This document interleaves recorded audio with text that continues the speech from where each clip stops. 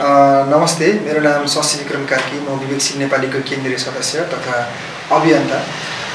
आज विवेकशील नेपालीको यो पेजबाट म लाइभमा आउनुको कारण चाहिँ आजैबाट डाक्टर गोविन्द केसीले 11औं आमरण अनसन सुरु गर्नुभएको छ। त्यसमा विवेकशील नेपालीको धारणा र हामी पनि भनौँ र त्यसपछि किन बस्नु पर्यो डाक्टर गोविन्द केसीले 11 पटक अनसन, यो बारे पनि जानकारी गरौँ भनेर म आज लाइभमा आएको छु। र सबभन्दा पहिला त विवेकशील नेपालीले हितकारी राज्यको अवधारणा प्रस्तुत गरेको छ र हितकारी राज्य अन्तर्गत कुनै पनि नेपालीले स्वास्थ्य शिक्षा सुलभ रूपमा पाउनुपर्छ, समान हुनुपर्छ। स्वास्थ्य शिक्षा सबैका लागि, स्वास्थ्य शिक्षामा पहुँच सबैको लागि समान हुनुपर्छ र स्वास्थ्य शिक्षालाई स्वास्थ्य सेवामा पनि सबैको समान पहुँच र सुलभ पहुँच हुनुपर्छ भन्ने नै हो। र डाक्टर गोविन्द केसीले 3 करोड नेपालीको आवाजलाई प्रतिनिधित्व गर्ने गरी धेरै लामो समयदेखि यो कुरा उठाइराख्नु भएको छ। त्यही भएर विवेकशील नेपालीले सरकार यो उहाँको अभियानलाई समर्थन गरेको छ, किनकि यो उहाँको मात्र अभियान होइन, 3 करोड नेपालीको आवाज हो। त्यही भएर यो लाइभ मार्फत नै हामी नेपाल सरकारसँग दरखास्त गर्न चाहन्छौँ, अनुरोध गर्न चाहन्छौँ कि 1 मिनेट पनि अविलम्ब नगरिकन डाक्टर गोविन्द केसीका सम्पूर्ण मागहरू तुरुन्त पुरा गरियोस्। डाक्टर गोविन्द केसीको मागहरूमध्ये एउटा महत्त्वपूर्ण माग हो स्वास्थ्य शिक्षा ऐन बन्न पर्यो। स्वास्थ्य शिक्षा ऐन के हो? स्वास्थ्य शिक्षा ऐन साधारण रूपमा कानुन हो, जसरी अरू ऐन हुन्छन् त्यसरी नै यो पनि एउटा कानुन हो। र स्वास्थ्य शिक्षा ऐन नबन्दा हाम्रो देशले भोगिरहेका 7वटा क्षतिहरू भनेर हामीले बनाएका छौँ। यो हामीले यो A4 साइजमा पनि अब पढ्न मिल्ने गरी यो पर्चा बनाएर हामी सबैतिर बाँड्छौँ र तपाईँको पनि यो पर्चा आउन सक्छ, यो इमेल आउन सक्छ होइन। यसलाई फोल्ड गर्न मिल्छ यसरी र यसरी प्रिन्ट गरेर तपाईँ पनि आफू पनि पढ्नुहोस् र अरूलाई पनि तपाईँ आफू प्रिन्ट गरेर अरूलाई पनि पढ्न दिनुहोस्। हामी इमेल मार्फत सबै साथीहरूलाई पठाउँछौँ। यो प्रिन्ट गर्नुहोस् र अरूलाई पठाउनुहोस्। र आज चाहिँ स्वास्थ्य शिक्षा ऐन चिकित्सा शिक्षा विधेयक 1 वर्षसम्म संसदले पारित नगर्दा देशलाई पुगेको 7 अपूरणीय क्षतिहरू भनेर हामीले यसरी बनाएका छौँ। यो 1 नम्बरमा छ अयोग्य डाक्टरहरू, 2 नम्बरमा अयोग्य मेडिकल कलेज, 3 नम्बरमा स्वास्थ्य सेवा काठमाडौँमा मात्र केन्द्रित, 4 नम्बरमा मेडिकल शिक्षामा चर्को शुल्क, 5 नम्बरमा मेडिकल माफियाको चलखेल, 6 नम्बरमा प्रशस्त बेरोजगार डाक्टरहरू, 7 नम्बरमा शिक्षा क्षेत्रमा विकृति। त्यसैले यसरी चिकित्सा शिक्षा विधेयकलाई 1 वर्षसम्म संसदले पारित नगर्दा देशलाई पुगेका 7 अपूरणीय क्षतिहरू के हुन् त? जसले यो टेक्स्ट पढ्नुहुन्छ, जसले यो कुरा पढ्नुहुन्छ, यो छर्लङ्गै छ र म तपाईँलाई यो पढेर पनि सुनाउँछु र विदितमा के भइरहेको छन्, किन यस्तो भयो, यो तपाईँलाई म सुनाउँछु। सबभन्दा पहिला चाहिँ अयोग्य डाक्टरहरू, स्वास्थ्य शिक्षा ऐन नबन्दा अयोग्य डाक्टरहरू उत्पादन भइरहेका छन्। कसरी अयोग्य डाक्टरहरू भयो त म तपाईँलाई पढेर सुनाउँछु। तपाईँलाई उपचार गर्ने डाक्टर कति योग्य छन् तपाईँलाई थाहा छैन र हाम्रो सरकारलाई पनि यो कुरा थाहा छैन, किनकि नेपालभित्रै पढाइने डाक्टरी कोर्सहरूमा एकरूपता छैन र तिनका लागि लिइने प्रवेश परीक्षामा पनि एकरूपता छैन। एउटा विश्वविद्यालयमा 5 वर्ष नाम निकाल्न नसक्ने, एउटा विश्वविद्यालयमा 5 वर्षसम्म पनि नाम निकाल्न नसक्ने विद्यार्थीले अर्को विश्वविद्यालय वा प्रतिष्ठानमा सजिलै प्रवेश परीक्षामा टप गरेर डाक्टर बन्ने अवस्था छ अहिले, चोरबाटो प्रयोग गरेर। डाक्टरी पढाइका लागि हुने प्रवेश परीक्षा कोर्स र परीक्षामा एकरूपता वा स्ट्यान्डर्डाइजेसन ल्याउनको लागि पनि यो स्वास्थ्य शिक्षा ऐन अत्यन्त जरुरी छ। दोस्रोमा छ अयोग्य मेडिकल कलेजहरू। स्वास्थ्य शिक्षा ऐन नबन्दा अयोग्य मेडिकल कलेजहरूको हालिमुहारी छ हाम्रो देशमा। डाक्टरी पढाइका लागि जनशक्ति, पूर्वाधार आदि कति चाहिने हो? कुन मेडिकल कलेज कोर्स चलाउन योग्य छन्, कुन छैनन्, यी कुराहरू विशेषज्ञ चिकित्सकलाई मात्रै थाहा हुन्छ। तर अहिले विश्वविद्यालयका पदाधिकारीहरू रहेको मेडिकल साइन्सको कखरा समेत होइन, मेडिकल साइन्सको क ख ग घ समेत नजानेका मान्छेहरूले त्यस्तो संवेदनशील विषयहरूमा अन्तिम निर्णय लिने अवस्था बनेको छ, जसले गर्दा निजी मेडिकल कलेजहरू अब्बल शैक्षिक वातावरण बनाउन नलागेर ती पदाधिकारीहरूलाई नाजायज तरिकाले रिजाएर धेरै सिट पाउने अनि धेरै नाफा कमाउने ध्यानमा छन्। यसको मतलब के हो भनेदेखि चाहिँ मेडिकल कलेजहरू योग्य छैनन्। यो कमर्स पढे जस्तो होइन, कमर्स पढ्न त पनि एउटा वातावरण चाहिन्छ। तर कमर्स पढ्ने ठाउँमा चाहिँ 50 जनाको ठाउँमा 70 जना पढ्न पनि सकिन्छ। तर मेडिकल कलेज पढ्ने भनेको त्यसको आफ्नै स्ट्यान्डर्ड हुन्छ। एकजना डाक्टर बन्नको लागि कति मेसिनहरू चाहिन्छन्, कति बिरामीको चाप हुनुपर्छ, उसले प्र्याक्टिस कसरी गर्छ, यो सबै कुराहरूले गर्दाखेरि चाहिँ यसको लागि आफ्नै स्ट्यान्डर्ड छ। तर अहिले यो स्ट्यान्डर्ड तोक्ने काम चाहिँ कसले गर्छ भने विश्वविद्यालयमा मेडिकल साइन्सको कख पनि नबुझेको मान्छेले स्ट्यान्डर्डाइज यसको तोक्ने गर्छ हैन। तपाईलाई जानकारी गराउँ, अहिलेको त्रिभुवन विश्वविद्यालयको भिसी भाइस चान्सलर चाहिँ तीर्थ खनिया हुनुहुन्छ। उहाँहरूले चाहिँ पछिल्लो समयमा आइओएम अर्थात् इन्स्टिट्युट अफ मेडिसिनबाट यो सबै तोक्ने अधिकार आइओएमलाई थियो र उहाँहरूले त्यो अधिकार खोसेर चाहिँ विश्वविद्यालयमा लाने भएको चाहिँ हेर्नुहोस् कति लाजमर्दो काम। त्यो भएर पनि अयोग्य मेडिकल कलेजहरू दिनानुदिन बढिरहेका छन्। त्यस्तै अर्को छ स्वास्थ्य सेवा काठमाडौँमा मात्र केन्द्रित। गोर्खाको दुर्गम गाउँबाट बिरामी बच्चालाई हेलिकप्टरमा उपचारका लागि काठमाडौँ ल्याइदै गर्दा दुर्घटनामा परेर बच्चासहित मृत्यु भएकी सुत्केरी आमाको समाचार तपाईँ हामीले बिर्सिएका छैनौँ। त्यसको कारणले देशको स्वास्थ्य सेवा जति काठमाडौँमा मात्र केन्द्रित हुनु, करोडौँ तिरेर बनेका डाक्टरहरू दुर्गममा गएर काम गर्न नसक्नु र काठमाडौँ बाहिरको समग्र विकासप्रति सरकार उदासीन हुनु हो। चिकित्सा शिक्षा ऐन बनेपछि पहिलोपल्ट राज्यले स्वास्थ्य र मेडिकल शिक्षाको विकेन्द्रीकरणलाई कानुनी रूपमा स्वीकार्नेछ र त्यसको केही वर्षपछि देशको सबै भूभागमा स्वास्थ्य संस्था र डाक्टरहरू पुर्याउन सम्भव हुनेछ। त्यसपछि दुर्गमबाट घरखेत बेचेर हेलिकप्टर चार्टर गरेर उपचारका लागि काठमाडौँ ल्याउनु पर्ने बाध्यता रहँदैन। त्यसैले पनि स्वास्थ्य शिक्षा ऐन बन्नुपर्ने बाध्यता छ। अर्को छ 4 नम्बरमा मेडिकल शिक्षामा चर्को शुल्क। अहिले पनि तपाईँलाई थाहा छ, तपाईँ हाम्रो छोरछोरी डाक्टर पढाउनु पर्यो भने 3-4 करोड रुपैयाँ लाग्छ।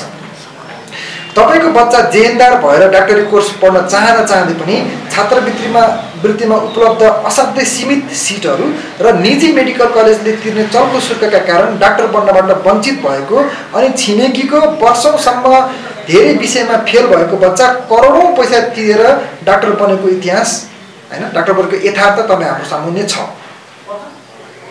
चिकित्सा शिक्षा ऐन आएपछि छात्रवृत्तिका सिटहरू बढ्नेछन् भने पैसा तिरेर पढ्ने सिटहरूको शुल्क नियमन र सुहाउँदो बनाइनेछ।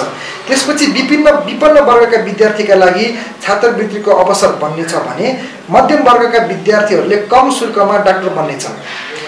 शुल्कमा समेत एकीकृत प्रवेश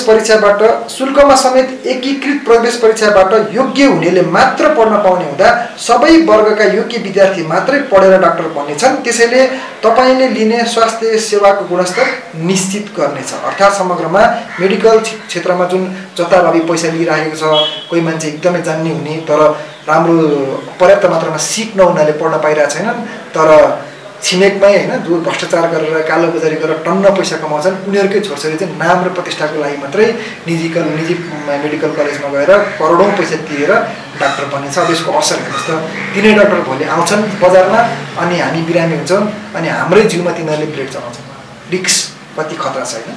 अर्को चाहिँ 5 नम्बरमा हामीले भनेछौँ मेडिकल शिक्षा नभन्दा मेडिकल माफियाको चरम चलखेल छ। कसरी छ त? मेडिकल माफिया भनिने व्यवसायीहरूले प्रवेश परीक्षामा नबसेका, प्रवेश परीक्षा नदिएका, फेल भएका तथा मेरिट लिस्टमा नरहेका विद्यार्थीहरूलाई करोडौं पैसा असुलेर पढाएको तर योग्य विद्यार्थीलाई भर्न नलिएको भनेर बारम्बार आउने समाचार तपाईले पढ्नु भएको छ। तपाईलाई अस्ति भर्खरकै मात्र उदाहरण दिउँ, वीरगञ्जको नेशनल मेडिकल कलेज र भैरवाको अर्को दुईटा मेडिकल कलेजहरूले चाहिँ मेरिट लिस्टमा भएका विद्यार्थीहरूलाई भर्ना दिएनन्। मेरिट लिस्टमा नभइकन बल्ल बल्ल पास भएका 50 अङ्क ल्याएका 52 अङ्क ल्याएकालाई करोडौं पैसा लिएर भर्ना तिरे हैन, भर्ना गरे। अनि विद्यार्थीहरू अदालतमा गएर बल्ल बल्ल स्टे अर्डर गरेर अदालतको चक्कर काट्नु परेको स्थिति छ र अदालतले मेरिट लिस्टमा भएका विद्यार्थीलाई भर्ना लिऊ भन्दाखेरि पनि ती मेडिकल कलेजहरू अटेर गरेर बसिरहेको अवस्था छ। अब तपाईँ सोच्नुहोस्, यसरी उत्पादन भएको डाक्टरले उपचार गर्न त हामीलाई यसको असर हामीलाई कस्तो पर्छ? यो पनि किन भइरहेछ भने मेडिकल शिक्षा ऐन नबनेर नै हो। अर्को छ प्रशस्त बेरोजगार डाक्टरहरू। अहिले सहरहरूमा प्रशस्त बेरोजगार डाक्टरहरू छन् भने तराईकै अञ्चल अस्पतालहरूमा समेत आवश्यक सङ्ख्यामा विशेषज्ञ डाक्टरहरू छैनन्। पहाडका जिल्ला र अञ्चल अस्पतालहरूको त कुरै छोडौँ, स्वास्थ्य क्षेत्रमा अरबौं बजेट छुट्याएर डाक्टर पुर्याउन अनेक आपतकालीन उपायहरू अपनाइरहेको हाम्रो सरकार अझै पनि दुर्गमसम्म सेवा पुर्याउन असफल छ, किनकि एकाग्र भएर निरन्तर त्यही जिम्मेवार लिने कुनै निकाय छैन। आफै विशेषज्ञ चिकित्सक बन्न 1.5 देखि 2 करोडसम्म लाग्ने वातावरण बनाएको सरकारले मासिक 40,000 जतिमा तिनै चिकित्सकहरू परिचालन गर्न खोजेकोले दुर्गमसम्म चिकित्सकहरू पुग्न नसक्ने अवस्था आएको होइन। अब डाक्टर चाहिँ बनाउने होइन, डाक्टर बनाउनको लागि चाहिँ 3 करोड रुपैयाँ पर्नुपर्ने अवस्था, 3 करोड 4 करोड रुपैयाँ तिर्नुपर्ने अवस्था। अनि तिनै डाक्टरलाई 20,000 30,000को अथवा 40,000सम्मको जागिर दिएर दुर्गममा सेवा गर्न जा भनेर जान्छन् त? जाँदैनन् नि। हेर्नुहोस् त काठमाडौँमा हरेक डाक्टर, हरेक निजी हस्पिटलमा कति डाक्टर भेटिन्छन्, तर एउटा अञ्चल अस्पतालमा चाहिँ डाक्टरै हुँदैन, विशेषज्ञको सेवा त हुँदैन झन्। यो अवस्था किन सिर्जना भयो भने स्वास्थ्य शिक्षा ऐन नभएर अथवा सरकारले स्वास्थ्य शिक्षा ऐन बनाउन रुचि नदेखाएर। अर्को 7 नम्बरमा हामीले किटान गरेका छौँ, हामीले देखेको चाहिँ स्वास्थ्य शिक्षा क्षेत्रमा व्यापक विकृति छ। स्वास्थ्य शिक्षा ऐन नहुँदाखेरि कसरी विकृति छ अलिकति हेरौँ।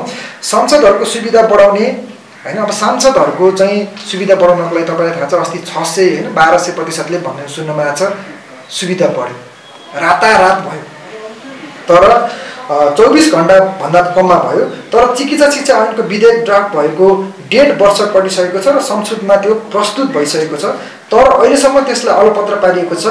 यो ऐन आउन जति ढिलो हुन्छ मेडिकल शिक्षा क्षेत्रमा विकृति पनि त्यत्तिकै झाँगिँदै जान्छ। त्यसैले तत्काल चिकित्सा शिक्षा ऐन जारी हुनुपर्छ। त्यसैले हामीले यो 7वटा कुरा भनिसकेका छौँ।